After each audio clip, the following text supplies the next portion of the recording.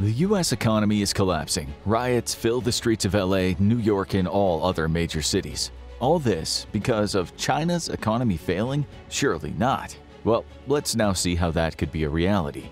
If you've been reading the U.S. news over the last few years, you've undoubtedly seen a little hostility aimed at China. If you follow Chinese news, you know that the bad feeling works both ways. No matter what side you're on, propaganda will tell you that the other side is at fault. The Chinese communists, Americans are told, not for the first time, are a threat to their way of life. Countless headlines state China is the biggest threat to U.S. economic and national security, and possibly the largest threat to the global order. But how does this war, so far a war of mostly words, end? It's hard to say, but one prediction we'll make right now is not well if someone does indeed cast the first stone. And we mean for both nations. The US without China's imports would mean some of you not getting the phones you want, certainly not getting them at prices you've come to expect. You might end up walking around without a phone in very expensive shoes, since China and the US are close trading partners where clothing is concerned. And what about that $30 billion in trade the U.S. agricultural sector does with China? If China were no longer flush, the U.S. pork industry would suffer, as China is one of the biggest importers of U.S. pork. It's the same with corn. The U.S. relies on China to buy American corn. As for U.S. soybeans, 60% of all U.S. soybean exports go to China. You might think a disruption in the corn or pork trade with China wouldn't affect you, but it would mean many people out of work in the U.S. It would be mayhem on steroids. So you might be wondering why any of this would happen in the first place. So before we get back to disruption in trade and how it'll definitely affect your life, we need to set the battleground for you. At the fundamental level, the China versus US thing is a major difference of ideologies in a world where the US is the sole superpower, the hegemon, having unofficially made itself the supreme leader of liberal democracy. The US wants things to stay this way and for the world to remain unipolar, meaning one superpower rules over the planet without being contested. As President Joe Biden said recently, this is a battle between the utility of democracies in the 21st century and autocracies. He's not wrong. This is a conflict in part about how countries are run, underpinned as always by economic interests. China wants a multipolar world in which the US doesn't play the big boss at the end of every level of global power games. It wants just as much power, influence, and money. Since 2013, China has been investing heavily all over the world through its Belt and Road Initiative. It's invested untold amounts of money in around 150 countries that, for sure, have often benefited from vast improvements to infrastructure. This also gives China much more influence in the world. Critics of China have called this neo-colonialism, a kind of trap for developing nations now in debt to China, a country leaking into every corner and crevice of the globe. China has been burned in the past, Xi Jinping tells them, so watch out. Learn from what we've experienced. These liberal democracies pack a hard punch. They will stomp on you when you're down and desecrate your grave. He also regularly reminds his citizens about China's century of humiliation, in which, starting with the British and their unscrupulous opium wars, the once technologically superior nation of China suffered blow after blow from the West, bringing it to its knees over decades of shame. This is why Xi Jinping has been adamant about integrating his nation into the world economy. He doesn't want history to repeat itself, and this is why the US media calls China's rise an existential threat much more worrying than the threat from poor old Russia. Behind the trade wars lies this fundamental fear of the US that China might topple it in terms of power, economic, or even military. That might seem like being overly concerned to some of you, but China has hardly been lying low. And in terms of world history, the powerful have always spun into a cycle of decline, while the less powerful have risen up.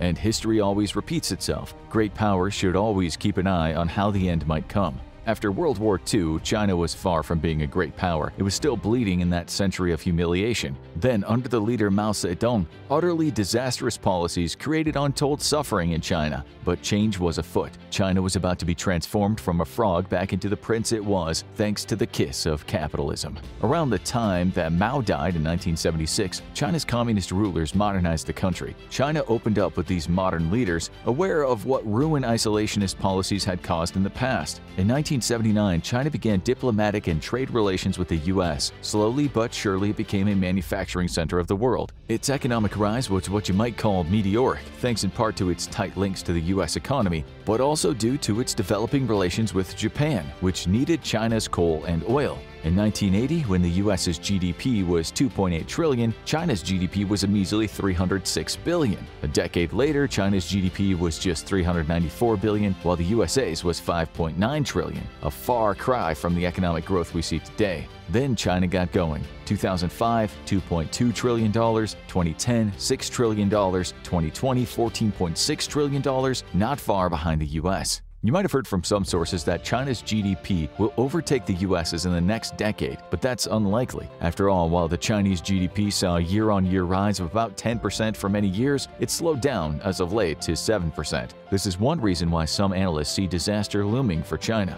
Before we discuss that, we should talk more about the trade war. This is not the main reason why China is likely to go running into problems down the road, but it can't be ignored in this show today. China, Canada, and Mexico are the US's biggest trade partners. In 2021, the US imported $307 billion worth of goods from Canada. In turn, Canada imported $357 billion worth of goods from the US. That was only a small trade imbalance. Mexico's trade imbalance with the US is a bit larger, but it's nothing compared to the trade imbalance the US has with China. This deficit in trade with China is what makes a lot of Americans unhappy for perhaps overly simplistic reasons. If you were buying all your bananas from Jack, and Jack was buying all his oranges from you, you could both be happy doing a good trade. But what if Jack said, "To hell with your crappy oranges, I don't want them"? That would create a trade deficit. You'd feel like you were losing out. Among nations, while deficits aren't always a bad thing, large deficits can indeed have a negative impact on the economy. China has quite a history with trade deficits. It's a sore point and one reason why it's now acting the way it does on a global scale.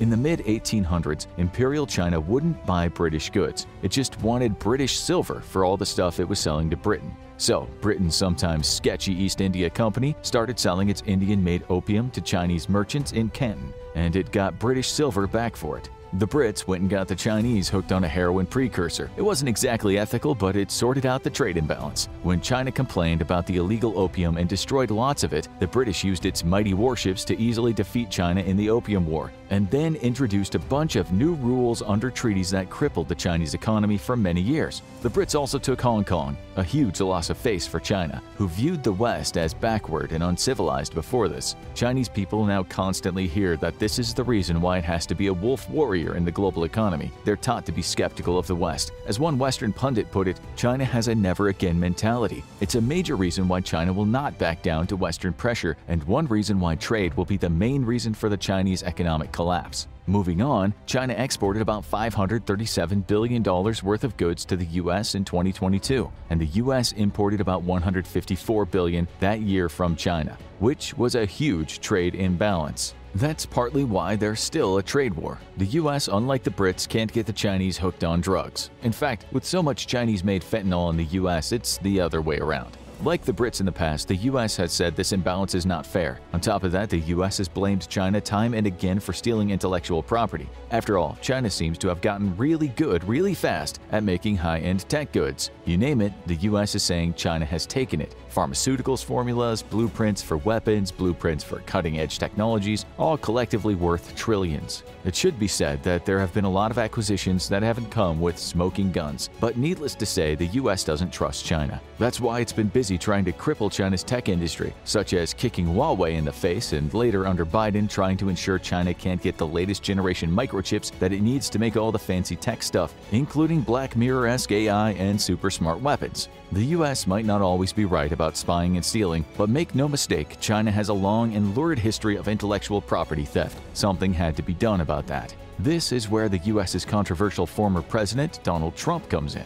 He used these reasons to start the trade war, plus some talk about the fundamental battle we mentioned earlier. Trump started putting tariffs on Chinese goods. Do you remember Jack's bananas? What if Jack's mom said, "They're now more expensive because she's added a tax to them"? That would be a tariff. Now you might have to grow your own bananas or at least buy them from your dad, hence keeping trade in the family. It's what Trump did with China. He put tariffs on many Chinese imports, hoping it would incentivize people to buy American goods. Remember that many American companies rely on cheap Chinese products. In 2018, $550 billion in tariffs were put on Chinese goods, and China put tariffs equaling $185 billion on U.S. goods. Nonetheless, at the end of the day, it's hard to say who benefited or lost. Critics said maybe the tariffs didn't work at all in the bigger scheme of things, but most said something still had to be done about China's geopolitical rise in power. Meanwhile, China was talking about its Made in China 2025 initiative, promising to use its massive workforce and manufacturing plants to increase production and exports dramatically. It wasn't talking about making plastic toys that cry and fart. It meant high-tech products. These are hard to make without using high-grade microchips, which is why the US last year introduced new legislation that makes it harder for China to get its hands on such chips. China wants to be self-sufficient in this regard, but that won't happen for a while yet. Moreover, in 2020, China made a trade deal with the US, promising it would buy more goods, but at the end of 2022, the media talked about a historic failure. China only ended up buying 57% of the goods it promised it would buy. The US was none too pleased and started cooking up more ways to hurt China. There's a little problem though. When you start making it hard for a huge trade partner to import stuff from your country and export stuff to it, this can mess up your own industries. For instance, those tariffs we just mentioned, introduced by Trump, cost close to 250,000 American jobs. If China hurts, so does the US, like it or not. They're reliant on each other. As you'll soon see, this is not a relationship that can be broken, and if it is, it can lead to massive consequences for both countries. The US-China trade encompasses all kinds of things both countries need from each other. This is why the flow of goods just keeps flowing, and why, at the end of the day, the tariffs didn't change much at all. As one report stated late in 2021, the irony is that 3 years after Trump's tariffs were initiated to fix the US trade deficit, bilateral trade between the United States and China has now rebounded to all-time highs. China's trade surplus has increased, and the US deficit has gotten worse. Fights over trade may not be the only reason why China's big economy goes into freefall, and the US really gets to see what it's like when its nemesis is in trouble. Big trouble. You already know that China's overall growth has slowed down, which was made worse when it introduced its zero-COVID strategy. Late in 2022, reports were saying domestic and international trade were looking in poorer shape, and to top that off, the yuan was looking weak, which is, as normal, starting to spook investors. The graphs all showed that retail sales, manufacturing, and various investments all missed the targets that China was expecting. Chinese economists were talking about mass unemployment in their country, less domestic consumption, and a slump in the Chinese property market. Everywhere international investors look, they read worrying headlines, such as The Guardian's "China's economy is losing momentum."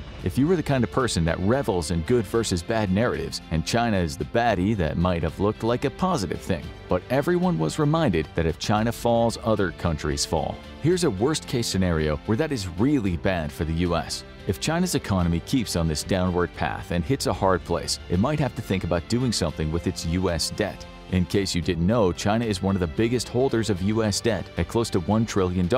This money is held in treasuries. For China, these can help maintain an export-driven economy and give it some credibility on the global economic scene. The situation has also made people worried over the years, since the US is effectively a debtor nation. It owes money to more countries than the countries that owe it money. The frightening scenario people have talked about is if China suddenly decides to sell all those treasuries, which won't just have serious implications inside China, but it'll create chaos in the US economy. If China's economy does get much worse, maybe selling US debt could be an option. This is why some people are saying that the debt the US is in is being held as a kind of Chinese weapon. If China did dump those treasuries, chaos would break loose, but it would also break loose inside China, and the rest of the world would come down hard on China for what they will say is China disrupting the global markets on purpose. It would make China about as popular as a Satanist who accidentally walked into a banquet held by holy crusaders. That's why it won't happen, or according to some analysts, it could only happen in a very extreme scenario, such as a military conflict with the US and its allies. In this case, China might try to crash the US economy and then persuade every other country that the US isn't likely to pay back its debts to other nations. As some analysts have said, in this nightmare scenario, China takes this almighty dump of a US debt and then refuses to buy another cent while warning other nations that the US debt is not worth the paper it's printed on. The initial fallout would certainly be bad, and depending on the reaction of other countries, it could lead to catastrophic consequences for the US and any country linked to it economically, so nearly every country on the planet. As we said though, this kind of doomsday event wouldn't happen overnight, but once the ball got rolling, it'd be hard to stop. China knows that to do such a thing would surely hurt the US, but at the same time, China would also destroy its own economy and any international credibility it has built up. To get to that point, China would have to be really desperate. Its economy would have to tank, which is what it might seem the US wants, but in actuality, it's definitely not what the US wants. As we've explained, China being desperate is also bad for the US. Many US businesses rely on the Chinese market for their exports. Many US businesses need Chinese imports for them to exist. China's struggle would be felt worldwide, and it would mean a lot of unemployment in the US, which might polarize Americans even more. When butterflies flap their wings in China, it's very plausible that Americans might take to the streets to scream at each other about their political beliefs. Someone will have to shoulder the blame for all the losses. After all, millions of people will be out of work, and those still in work will see the prices of goods shoot up. There would be massive disruptions to the US economy, especially in the areas of agriculture, manufacturing, and technology. Many US companies rely on Chinese parts and components. US companies that rely heavily on China have fairly diverse supply chains, but they still need China. We're talking about big companies too, such as Walmart, Nike, Apple, and GM. A major disruption to their supply chain would certainly negatively affect their operations in the US. It's not all about goods, but the components that go into them. GM and Apple would really struggle without China. GM would certainly be laying off a good number of its 97,000 US employees. Walmart would be saying goodbye to a good chunk of its 2.2 million workers. Amazon also might want to lay off many of its 1.6 million workforce. At the same time, this disruption will mean fewer jobs are created. Small companies in the US would also be facing trouble. Just in 2021, China exported $134 billion worth of electrical stuff to the US, $114 billion in machinery, including parts of nuclear reactors, $39 billion in furniture and fittings, and just a bit less in toys and games. Billions more in plastic, steel, chemicals, medical apparatus, meat and fish, and even knitwear. One source said China exported just over $6 billion alone in bird skin, feathers, artificial flowers, and human hair.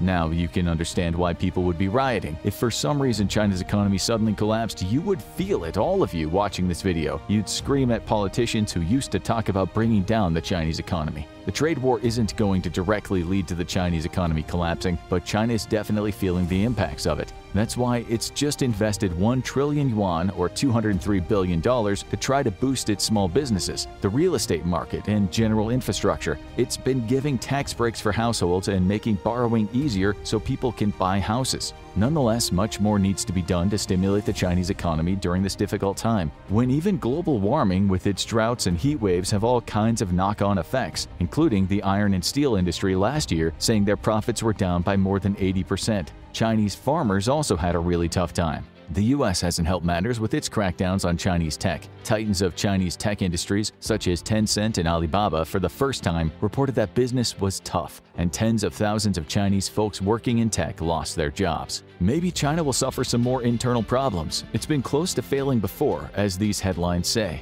2003, New York Times, banking crisis imperils China. 2004, The Economist, the Great Fall of China. 2009, Fortune, China must find a way to recover. 2017, National Interest, is China's economy going to crash? Those headlines might have been music to some people's ears, but enjoying watching someone's downfall usually comes back to bite people in ways they didn't imagine. Under the Trump administration, a US government official proudly said, "The United States can shape the collapse of China just as it did with the Soviet Union." We don't think he understood the ramifications of how disastrous this would be for the US. China needs the US as the US needs China. A severe Chinese economic downturn will roll over the world like a tsunami. As a Harvard University economist recently warned, a collapse in one region will raise the odds of a collapse in others. The two great nations can butt heads all they want, but the trade must keep flowing, and the gravy train must keep choo-chooing along while better relations are forged on the way. Competition and criticism on a global scale are healthy, but killing off rivals completely might be deadly for both sides. Be careful what you wish for. If that ever happens, one day citizens of the world might be reminded that cutting off one's nose to spite one's face is never a desirable outcome. Now you need to understand better how the US just paralyzed Chinese manufacturing overnight, or have a look at why China will never be a global superpower.